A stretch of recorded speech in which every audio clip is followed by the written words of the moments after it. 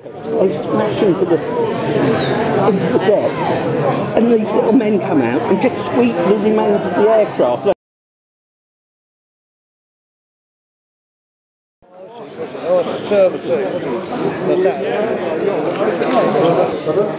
Good evening, ladies and gentlemen. Welcome to the Thomas Theatre, Kesgrave High School. A little bit different from our usual venue, but I'm sure all of you at the back will have a better view than you normally have. But anyway, welcome everybody. Thanks for coming. Let me introduce our guests tonight, first of all, before we begin our evening. From the British Antarctic Survey, we have the engineering officer, Stephen Parker. Round of applause. Thank you. Well done, Stephen. And to tell us all about the Buccaneer, Air Commodore Graham Pitchfork. Graham, thank you. Well done. Let's begin on a high note. Frank Bright, where are you? Where's Frank? Hello, Frank. Right, Frank has been awarded an honorary degree. Is that the UCS? The UCS in Ipswich. It's to be presented to Frank in the town hall on the 24th of October. And it's presented to him for the work that he's done on talking to school children, to various groups, authorities, etc., on the Holocaust.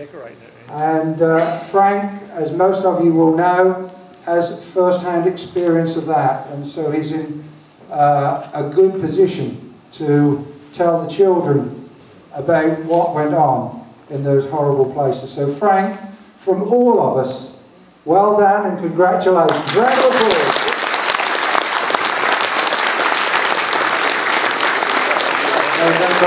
Remembrance Sunday, and we have our service, of course, on Martlesham Heath at 3 o'clock in the afternoon. But the Royal British Legion would like your help for collecting on the Poppy Appeal. Now, I'm going to do it, and I know that perhaps one or two others of you are already perhaps signed up. But I have the name here of Marjorie and Graham White, who live on Martlesham Heath, and they are controlling or in charge of, if you like, the Royal British Legion collection at Tesco's. If you haven't noticed, his newsletter note. So if you are a member of the MHAS, then you will have a newsletter out there for you. If you haven't, if you're not a member and you'd like to join, then Joe Cox, where's Joe? Joe with his hand up over there is going to sit out in the break time, and if you want to fill up a form and join, then you can have a newsletter. Right, I think that's probably it for our first guest this evening.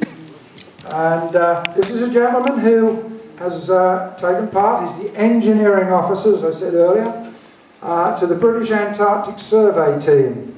So ladies and gentlemen, with a talk entitled The Story of Antarctic Aviation, please give a very warm welcome to Mr. Stephen Parker. Stephen.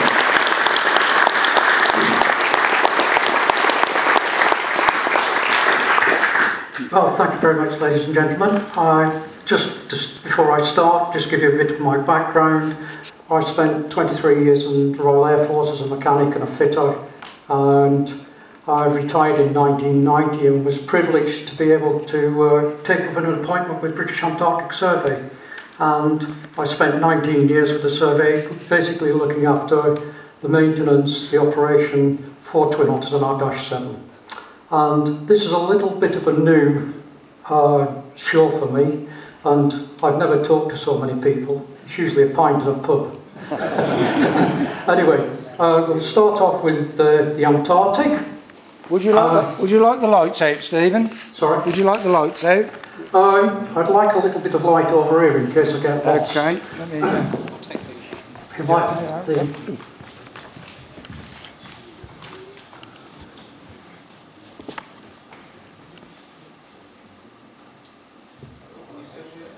Is that good? Yeah, that's fine for me. The Antarctic. Well, at the bottom of the world, as most of you know, and probably wonder occasionally when you see it on the news what actually goes on down there. What's it all about? Well, the Antarctic continent was first circumnavigated in 1773 by Captain Cook.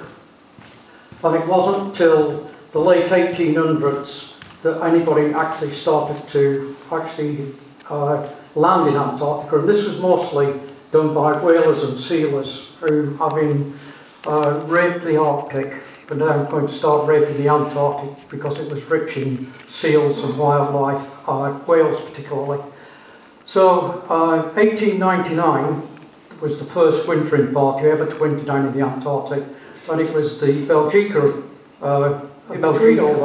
The Antarctic is actually 5.5 million square miles, so to give you an idea of its actual size, it's the size of, twice the size of Australia, size of America and Mexico put together, and it has no indigenous population whatsoever. Most of the wildlife is round the coast and only goes inland probably about a mile at most. However, in 1902, Scott became the first aeronaut when he actually took his balloon, Eva, up to 800 feet in the Antarctic. And this was the very first aeronautical ascent in Antarctica. And he only did it once, went up to about 800 foot, came down, and then Shackleton, again synonymous with the Antarctic and exploration, he went up in it and did the first aerial photography. So Captain Scott was actually the first aeronaut, and Shackleton was the second. Then Eric von Drygalski, who was a German, who was in the same area with a ship on a scientific expedition, he also, in March of 1902, he also ascended to about 60. A second expedition in 1933-34, which he used a Curtiss-Wright Commodore. And this was more of a scientific expedition and reconnaissance expedition, aerial photography, than a get to the South Pole and return and have all the glory. So he used the Curtiss-Wright,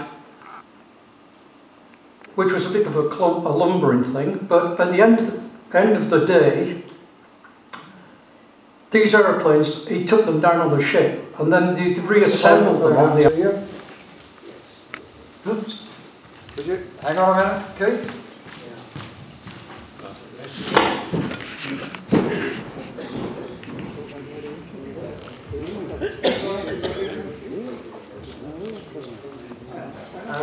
What I would like to ask is about the DC-3s. Presumably they are completely newly built, not older ones.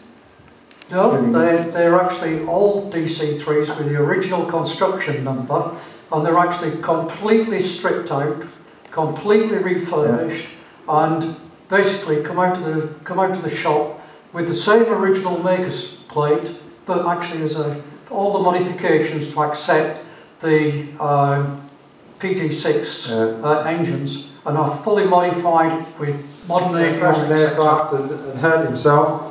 And recuperated at, I think it was probably Bridge House, although they called it Bridge Cottage, in Playford. He stayed with one of the other test pilots who had obviously either bought or rented that particular property. So lovely story. And a connection there, Stephen, with Martlesham. It was. Beautiful, yeah, absolutely marvellous. And it's interesting that nearly 100 years later we've actually found some of the aeroplane, because most of it is either blown away. Where actually Bickerton was and Mawson's base at Commonwealth Bay is actually the most windiest place in Antarctica, and the average wind speed is like 50 or 56 miles an hour. And in one of his seasons, in a year, they had 3 days when there was no wind. That's why Mawson's book's called The Home of the Blizzard. Patience was a virtue in those days. Stephen, thank you very, very much for a really interesting talk.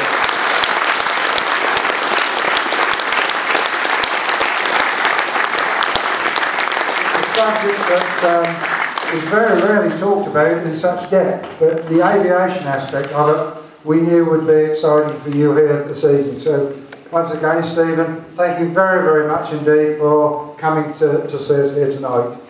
Right. I really enjoyed it. Yeah, I'm sure you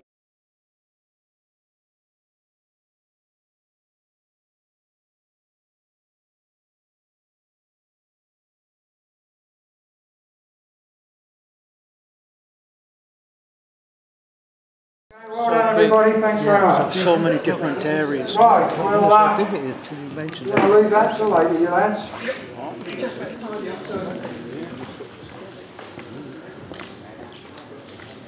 Our next speaker, ladies and gentlemen, is Air Commodore Graham Pitchfork, who's come this evening to talk to us from quite a long way away, I hasten to add.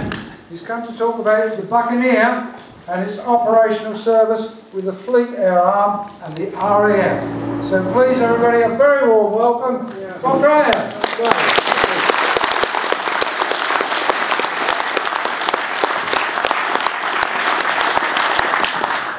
Thank you very much. It's the first time I've been given a prize before the lecture, so I hope you're going to enjoy it. It's a great pleasure to be back here at Martlesham Heath. From my experience of travelling around the country, which I do extensively to give talks, it's got to be one of the most active of the aviation societies and best supported. So it's a very great pleasure for me to be back here. Now, I should give you a health warning at this stage. When I get talking about the Buccaneer, there's no idea what time it's likely to finish. So I will endeavour to keep in time, because I'm conscious of the late hour already. And the only other thing I would say before we start, just so that you know what to expect, this is not a technical lecture. I'm not going to discuss, other than very, very briefly, once you ask me, the technical side of the airplane. We're going to talk about what we did with it, how we operated it, what it might be, minesweepers and patrol craft. But with its urge to push communism to the wider world, it decided it had got to join the great powers and become a global navy. And the very first major post-war ship of the Soviet fleet was this Sverdlov cruiser. This is a photograph I took off Land's End, oddly enough, as it's refueling from an oiler. They were very prominent in the North Atlantic. It was a very potent ship. And in 1952, the Royal Navy put out a requirement, an air staff requirement, for an aircraft to tackle the Sverdlov. And it was the Naval Air Specification 39, NA 39. And that was in 1952. I'm only going to refer to my notes very briefly because I want to get some dates out so that you can appreciate the rate at which airplanes were developed and brought into service. It's worth pointing out at this very early stage, of course, that the Buccaneer never had dual controls, ever. And so the guy in the back, which on over 2,000 hours worth, was me, with various pilots of varying aptitudes. He was a brave guy, I think, as a pilot, to sit in the back, knowing he had no control over the airplane. It was a successful flight, and of course the test program then got underway quite quickly. It was an interesting test program because they decided to build 20 prototypes. We call them development batch aircraft. And the idea of this was that by bringing out so many so quickly, each airplane could be effectively devoted to one particular aspect of the test program, and therefore could speed the whole thing up. And it worked. These were very basic airplanes. The first three, they had no auto-stabilization. If you look at the fin top, there were modifications that came later on, so it didn't look quite like that. But they did their job very well. So these were the pre-production airplanes, and the latter ones of those went to the Navy to start their trials. Of course, it had to work off the deck, so it got to a point where it was time for the deck trial. Without the LGBs, we would not have been able to take those bridges out. And that was crucial. So it was now time to say goodbye, March 19. And so, ladies and gentlemen, that was the last all British bomber, the Buccaneer.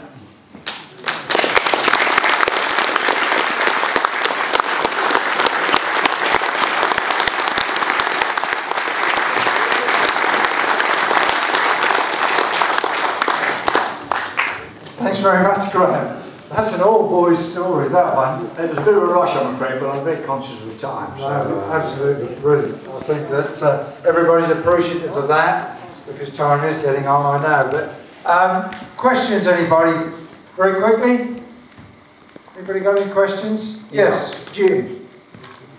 Can you shape, Jim? Or I never studied a Buccaneer quite so much as I have tonight.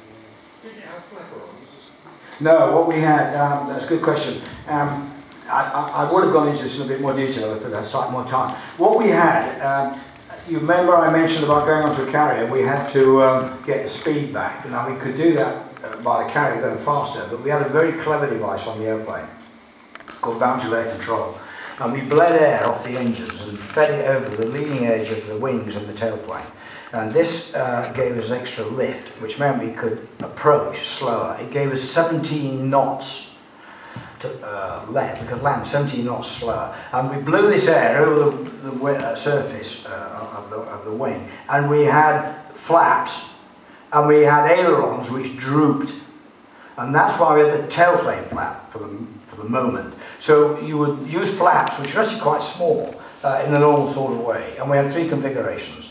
And you'd put a little bit of flap down to start with, and they were always coordinated with ailerons. And we had little gauges, and you had to watch them, because if they were out of synchronization, particularly the tailplane, you would get a hell of a pitch moment. And of course, in the early days, we lost 2 Mark IIs like that.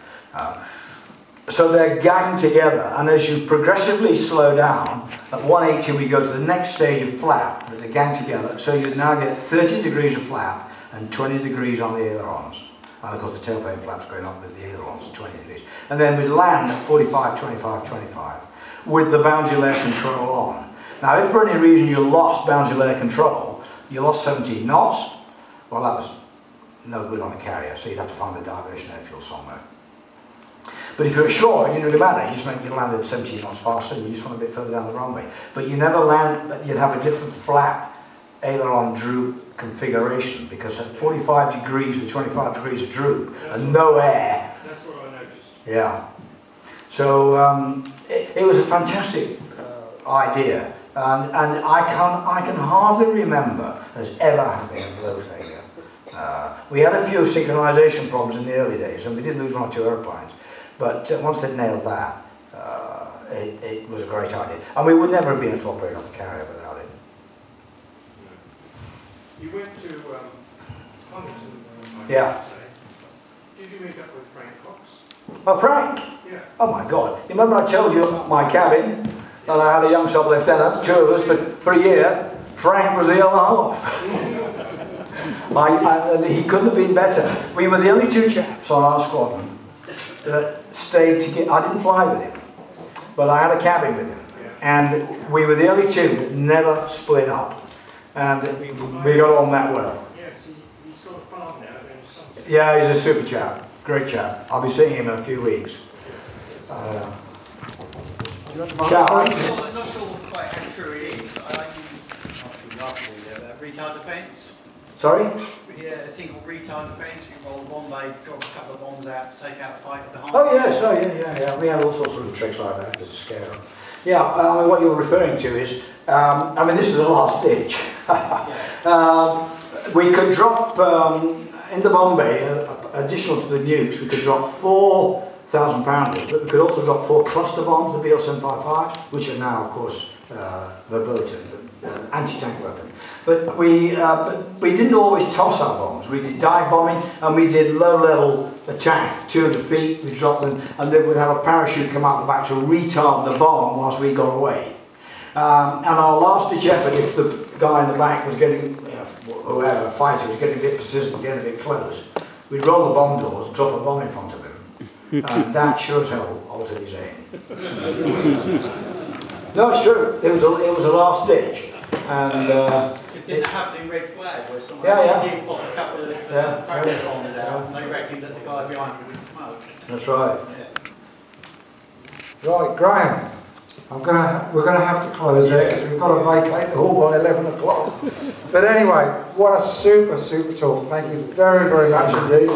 Yeah, well done.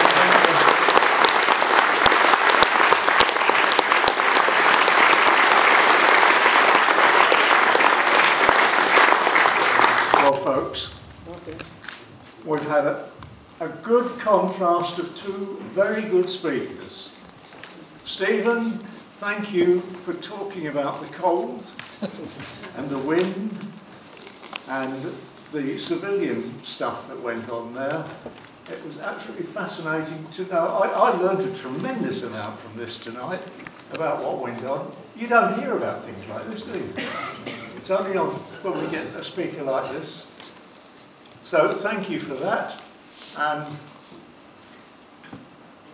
Air Commodore, Graham, thank you very much for yours. I think that we know a lot more about the operations of the buccaneer, but I did actually, I snuck up on you a bit. I looked you up on some of your flights. I do know that in the Terry Canyon one, you had to hang up a bomb. That's right, we did. On another occasion, you had a bird strike. A bad one. And from looking at your adventures with buccaneers, there were numerous occasions when little snags caused the cancellation, because although it was a highly technical aircraft, there were lots of things that could go wrong very quickly, I think. That's right. Yeah, it was an exciting time. Yes. But I think, you know, we've had a masterful display on this. I certainly know a lot more about operations in the post-war years, and to cut it very shortly, thank you very much indeed. Pleasure. To both of you. And could I just add one final thing? Thank you, Howard, for booking two very good speakers for us.